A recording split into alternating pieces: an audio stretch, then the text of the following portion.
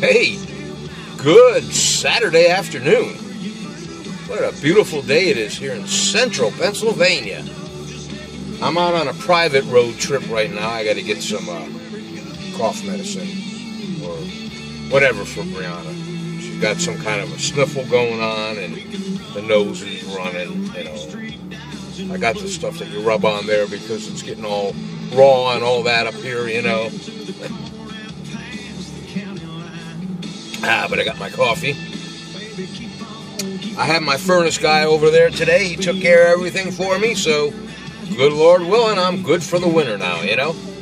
But he did recommend that if I'm going to be sticking around here in central Pennsylvania, he says, Ralph, it's going to come time where I think you ought to switch over to oil. And I've been thinking that way for a couple years now, you know. Because believe it or not, I'm still burning coal. For those of you that don't know anything about coal, it's a nice warm heat, but it's labor, okay? I got a guy that comes over and delivers me 1 or 2 tons of coal every couple months or so, you know. When we first bought this place, I thought it was pretty amazing. You know, I said, wow, this is like living in Andy of Mayberry, you know. Going back in time. I was digging it. Of course, that was 15, 18 years ago. I was a little bit younger, all right? And I had my son living at the house where he would help me do the labor-intense work. Because you got to go down there, especially when it gets really cold. I got a 55-gallon drum down in my basement, and you fill that up with coal, right? I think the coal I have that I'm burning now is, I think it's called nut coal. I mean, it's really, really small, right? But you got to fill that up, right? And then you got to empty the ash out. You got to empty a big ash drum out in the cold winter months. You know, once a day or once a night, and then you got to take that out and put it at the end of your driveway there for the people to pick up the ash. Okay, you know, it's work, but again, it's nice warm heat. But yeah, my buddy Joe says, Ralph, you might want to think about changing over. I ain't getting any younger, you know. So I'm gonna teeter-totter with that idea, you know. That's a nice little investment there, but, you know, if I want to move, do I want to invest that kind of money in a oil-burning furnace? I mean, will it be a plus when I go to sell the place?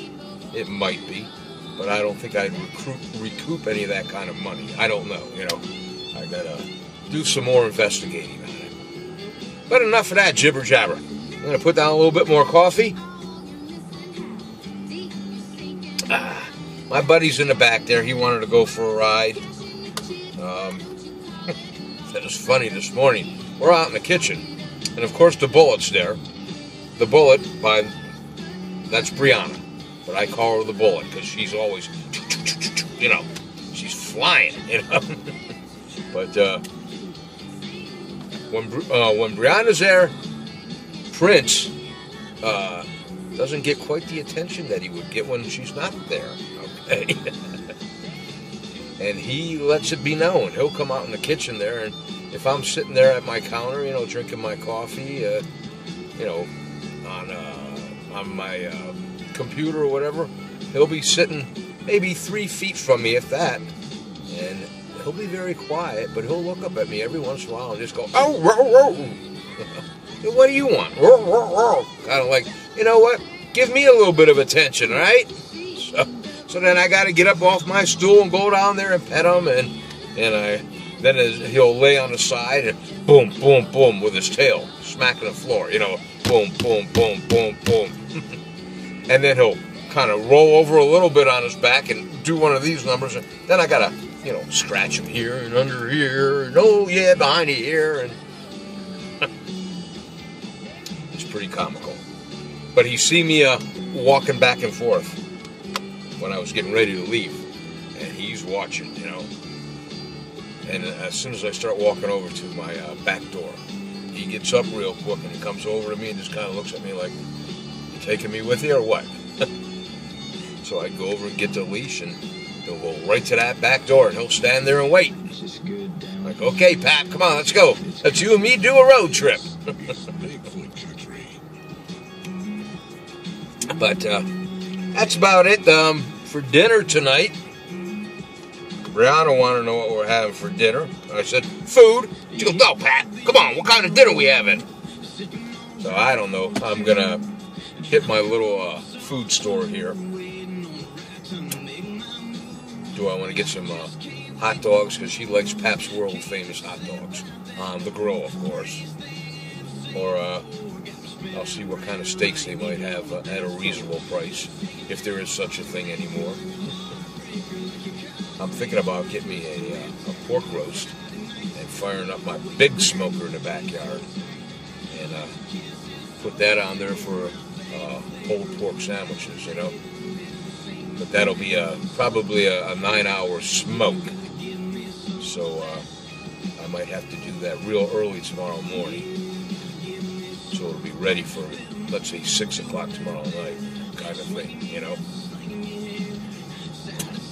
So that's about all I got going on right now, folks. Like I said, Brianna's going to be with me. I'm not sure if she'll be leaving tomorrow night or if we're going to keep her until Monday, you know. I'll talk to her daddy about that, and we'll work something out here. It doesn't matter either way to me, you know.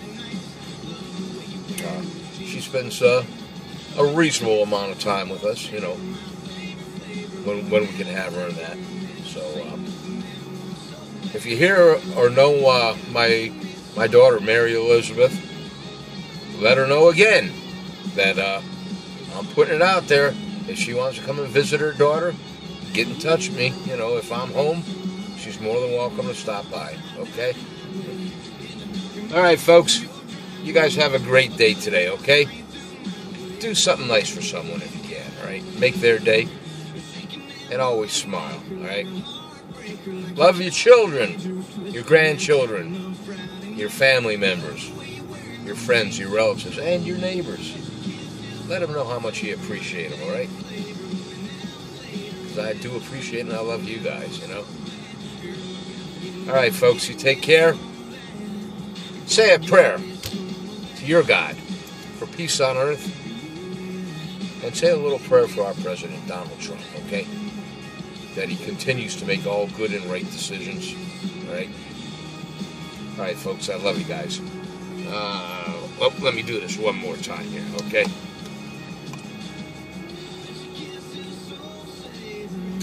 Nostrovia. Cheers. All my friends down there in Exton. Coatesville. Sharon Thomas, I love you. We can have different opinions, but I still love you. All right, you guys take care. See ya. Smile.